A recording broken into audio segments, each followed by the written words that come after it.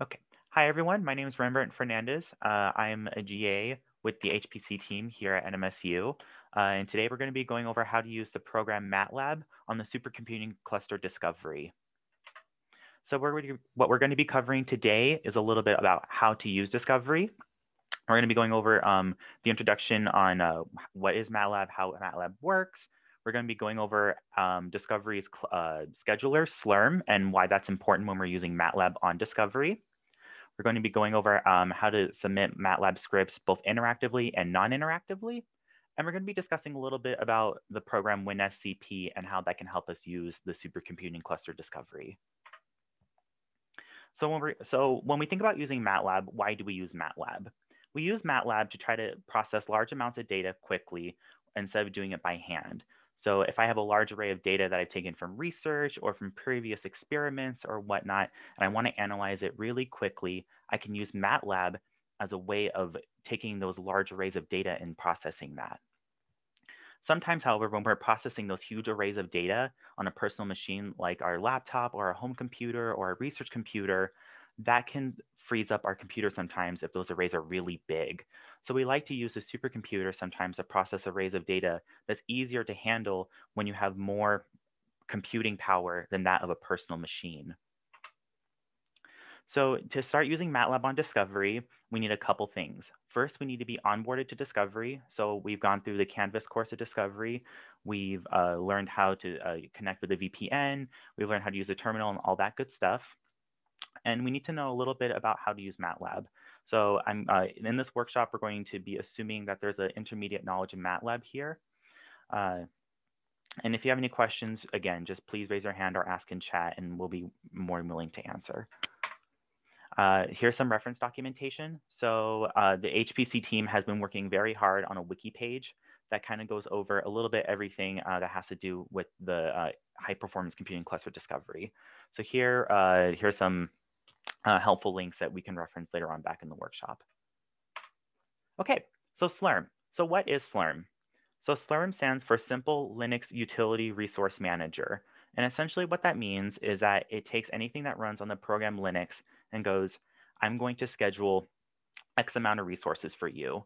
So let's say I'm submitting a job to something that is using Linux as a processing system, and I want to make sure that it is utilizing the correct resources and that's not utilizing resources that's doing something else. Slurm is a really good way of doing that. The most common example of why Slurm is really important is when we use Discovery and we first log on. So whenever we're first logging on Discovery, we log on to something called the login node, which is what everybody utilizes to some extent. Slurm is really cool because it allows us to get off that login node and use a different part of Discovery, so we're not taking a node that everybody else is relying on to do what we need to on Discovery. There's two methods of using Slurm on Discovery. So there's interactive mode, which is kind of hands-on, and when we're using Discovery, you can kind of see what you're doing a little more. And then there's non-interactive mode, which is kind of, in a way, submitting an envelope of data and just giving it to the computer to process for you.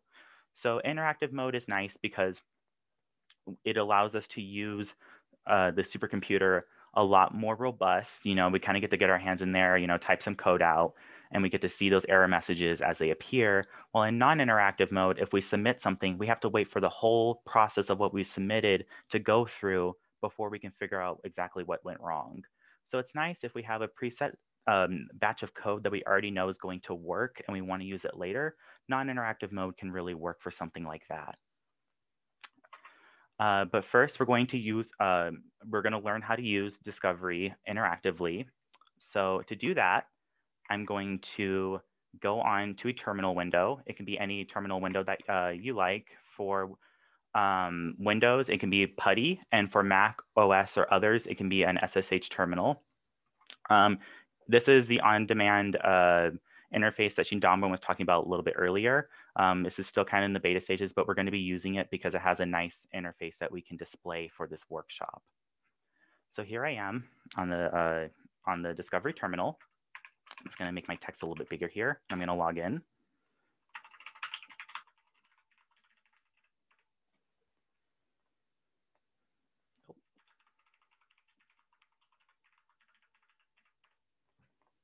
Okay, there we go. So this is what happens when I first log on to Discovery. I am first logged on, and as we can see right here, there's something that says L1 here. This is notifying that I'm on the login node. So this is telling me, hey, you've just logged on, you're on the node that everybody first sees when they first log on to Discovery. So before I ever do anything interactively on Discovery, I want to get off of this node. So to do that, I'm going to type the srun command. So Slurm, that utility manager that kind of organizes Linux for us, this command helps us use Discovery interactively. So I'm going to do -n. This is telling us the number of nodes that we're going to be using, which is 1 for this workshop. And then I'm going to do -c, which is the number of CPU threads that we're going to be using for this workshop, which is 2. And then I'm going to be dedicating the memory that I'm going to be doing for this interactive job. So for this workshop, we're going to be dedicating 2 gigabytes of memory. However, if I have something that's going to be a little bit more intensive, I might want to dedicate a little bit more memory to that. If you're ever wondering how much memory you want to dedicate to a job, you can always email hpc-team@nmsu.edu, and we'd be more than willing to help you answer that question. I'm going to do -p, which is telling me the kind of partition I'm going to be doing on my interactive job, which is for this going to be normal. And typically we pick normal, but sometimes we can pick something else if we're doing something that's very specific. But for most jobs, normal works pretty well. And then for T, it's the time that I'm going to be doing. And for this workshop, we're going to be doing 2.5 hours. So we're going to be doing 2 hours and 30 minutes in 0 seconds. And then here, I'm going to be doing pty /bin/bash. And this section right here, when I type it in to answer, or when I'm running Slurm interactively, this opens up something called the sudo terminal. So this tells us, hey, we want to open up and use Linux and kind of getting our hands in there. So I'm going to submit that in. And as we can see, oh, I forgot to type in A in bin bash. So see right here that error gave me. So to fix that, I'm going to do my up arrow, which will get me to my last code of line, or my line of code that I typed. I'm just going to go here and fix that real quick. So that's supposed to say bash right here. And there we go. So as we can see, we went off the login node, and now we're on a interactive node. And so here is where we get to do our fun stuff with Matlab. So now that we're in Discovery and we're off the login node and we can do things interactively, let's get Matlab loaded onto our personal cluster that we're using. So to do that, I'm going to see the versions of Matlab I can load on. And to do that, I'm going to type module avail Matlab. And so module avail will load any program that the supercomputing cluster has, and Matlab is a specific program that we're loading here. So when I do that, it shows the different versions of Matlab I can use on Discovery. So for us, we typically like to stick with Matlab 2018A or Matlab 2020A, depending on what you like to use. However, the default that Discovery uses is the most current version of Matlab. So for this, it would be Matlab 2020A. However, in the future, if we get a more current version of Matlab, that will update accordingly. So to load Matlab onto my personal cluster, I'm going to do module load and then Matlab. And that will load Matlab 2020A into my module list. So now that it's done that, I can always check the list of modules I have loaded by going module list. And it will tell me all the modules I can access currently. And right here is Matlab 2020A. So from here, we're going to load Matlab. And for that, we can just type Matlab. And then to save resources on Discovery, I'm going to load it with no display. So Matlab on Discovery has a default of loading a nice kind of interactive face that we can see, but it's not necessary in order to run Matlab code. So to save resources on Discovery, I can type this no display command that can allow me to allocate resources to processing data. And so to do that, I'm going to type Matlab no display. I'm going to hit enter. And this might take a second. If it does, don't be concerned. It usually takes a second for Matlab to open. And so as we can see here, Matlab is opened, and it's going to look like this. And so here is a typical Matlab terminal. So if I were to open Matlab on my personal machine, and then, if I was using a GUI, this is kind of similar to what I would see. So here I can use it like a calculator. So if I type 2 plus 2, it'll give me 4. And it works kind of with any code similarly. So I'm going to get out of MATLAB real quick so we can show something else that we can do, because next we're going to use MATLAB with pre-existing code. So let's say I had something I already drafted on my personal machine and I wanted to use it, but it was just taking up too much resources on my computer. Well, the supercomputing cluster can take that code and process it here accordingly, and we don't actually have to open MATLAB to type that code in. So I'm going to get out of MATLAB by typing exit. And I'm going to make a new directory for this workshop. So for this, I'm going to type make directory, and I'm going to call this MATLAB workshop. Now, for the sake of this workshop, I already have this directory created, so I'm not going to actually type it, or I'm not actually submit this command, but this is what I would do to make this directory. So next I'm going to go to that directory. So to go to that directory, I'm going to do cd MATLAB workshop, and it'll take me to that directory. So from here, we're going to create a nano file. If you prefer a different kind of text editor, by all means, please use it. But for this, I'm going to be using nano. So I'm going to create a nano file called practice1.m. So for MATLAB scripts in Discovery, whenever we are wanting to use it, we have to save it as a .m file for MATLAB to recognize it as a code. So here I'm going to do nano practice1.m, and I'm going to type the following code. Here I've already typed it for the sake of this workshop, but if I hadn't typed this, I would have generated 2 random matrices, one that's a 4x4 and one that's a 4x1, and then I would have just multiplied the 2 together to get an output. So once I've typed this out, I'm just going to save it and then get back to my terminal window. So once again, I'm going to go back to nano practice1.m just to get back the code back up. So I opening nano text editor, and I'm naming this practice1.m, and I generated the following code. So I'm going to wait here for a second, see if everyone's okay, check the chat, and see if there's any questions.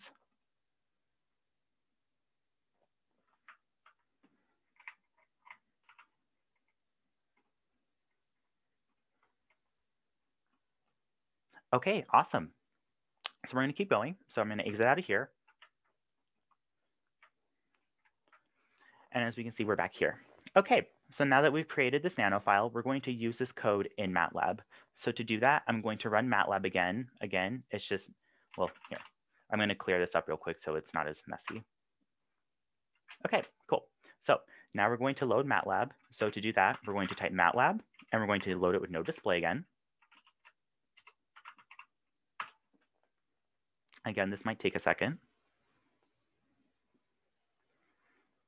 And we're going to run that code that we just made. So to do that, I'm going to do the run command, and I'm going to type practice1.m. And as we can see here, it produced the code that we made in the nano file. So here's our 4x4 matrix, here's our 4x1, and here's the multiplied product of the 2. So this is really nice because if I have pre-existing MATLAB code in a text file or whatever, I can import that file into my personal directory on Discovery using a program like WinSCP, which I'll talk about a little bit later. And then I can convert that file into a .m file and then run it in MATLAB accordingly. And so it's nice because you don't have to type your code in MATLAB completely. You can actually do your code outside of ever having to open MATLAB to begin with the batch command. So to do that, I'm going to exit out of MATLAB. I'm going to clear this window. I'm going to come back here. And instead of opening MATLAB, I'm going to run that exact same code of practice1.m, but instead I'm going to use the batch command, which allows me to string multiple lines of code together. So to do that, I'm going to type MATLAB. But instead of doing no display, I'm going to put batch here. And this tells Discovery that I'm not wanting to open up MATLAB. I just want to batch all of this code I have together and process it without ever opening MATLAB to work with the terminal window. So to do that, I'm going to do batch, and I'm going to do an open double quotation mark. I'm going to type my code, practice1, and I'm going to exclude the .m. For the batch command, we don't need .m in our file names. And if I ever wanted to string something else to this, I could type a comma here and put another set of code there. So I could either put another code file, or I could actually input a command from Matlab to do like 2 + 2, and it would do that. So I'm just going to type it like so and hit enter.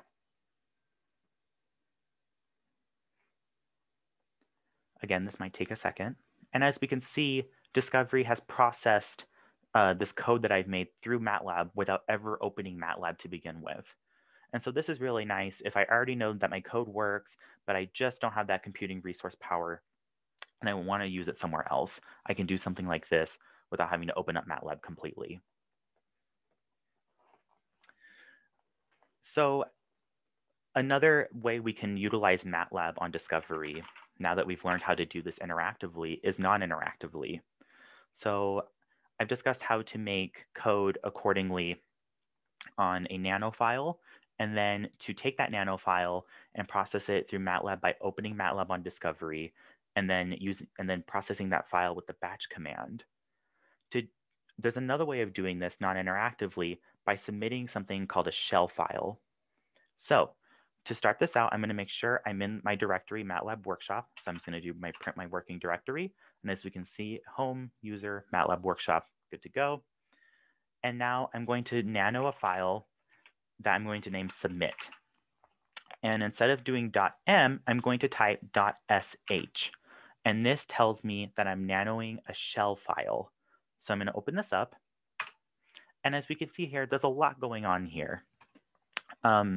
Whenever we want to use a shell file, there's a handy dandy tool. If I go to slurm.nmsu.edu, it'll direct me to this handy dandy helper where I can actually type, or where I can actually customize what I want to put in here, and it will give me the output that I want. So for this, I'm going to name this job submit. I'm going to keep that normal, keep my partition normal. For the number of nodes, I'm going to leave blank. For the number of tasks, I'm going to put it as 1. For a number of CPU threads, I will keep at 1. For my memory, I'm going to set it to 2 GB, like I had it before in my interactive job. For my GPUs per node, that's going to stay the same. And for my time, I'm going to do 2 hours and 30 minutes. Or actually, well, for interactive job, we're going to make this 10 minutes. And then I'm going to have this email me at the beginning and the end. And what's really nice about this tool is that it will tell you when your job has begun and when it has ended. So I'm going to type my email here, but your email would just be whatever your personal email is. And then I would take everything here, copy this, and paste it directly here. And so once I have everything and I pasted it here, I would then say what modules I want to use in my job, and then what code I would like to use. So for the modules, I'm using MATLAB. Here I said module load MATLAB. I specified what version of MATLAB here, just because whenever you're doing something as a shell file, it's really nice for Discovery to see that you're specifying what you're wanting to submit to Discovery. And so here are my modules I'm loading. And then here is the code that I used before. So remember when I used that batch command without ever having to open MATLAB? Here I'm doing the exact same thing, but I'm having it in a shell file do it for me. And so I'm going to type it right here. I'm going to get out of here. And then I've made my shell file. So from here, we're going to submit this as a batch for Discovery to process. So to do that, I'm going to type sbatch and then submit.sh. And this will tell Discovery that it needs to process this job for me. So as we can see here, Discovery has recognized that I've submitted the shell file that I've made for Discovery. and it is processing it accordingly. And if I want to check where my file is in being processed, I can type the command sq, and then following my user. Oh, well, we'll just type sq.